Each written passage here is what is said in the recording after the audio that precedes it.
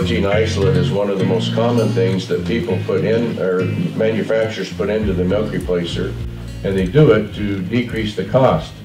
Because unfortunately, a lot of dairymen look at the cost of the milk replacer and they say, well, this one's less expensive, so this is the one that I want to use.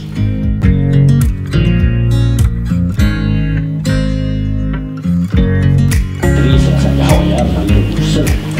Och varför? Jo, jag förstod inte sammanhangen riktigt fullt ut i produktionen. Kom ihåg detta, det är det viktiga.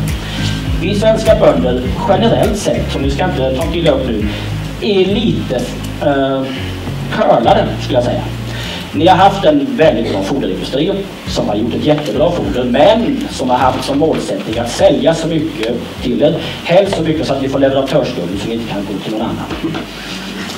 Nummer 2 har ni haft en rådgivningsorganisation som har varit väldigt bra och är fortfarande väldigt bra inom de små begränsade besättningarna som har funnits i Sverige innan den expansion tog ut. Ni har haft duktigt folk, ni har haft en kokontroll, ja, ni har haft mycket bra saker så ni egentligen inte behövt tänka så mycket på sambanden i produktionen. Det har liksom löst sig själv på något sätt.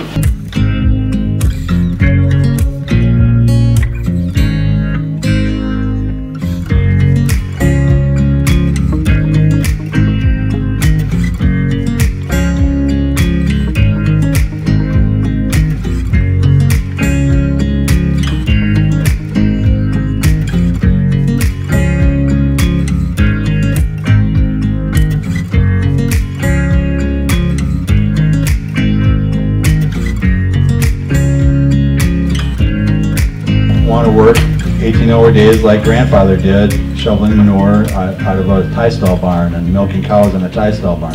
They want time for themselves like their friends are living.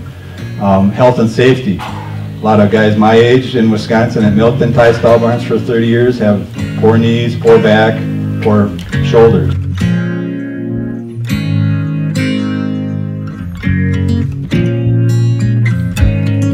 Our attention on those details. Vi måste fokusera på detaljerna i insulinpressen. Det är så många saker som...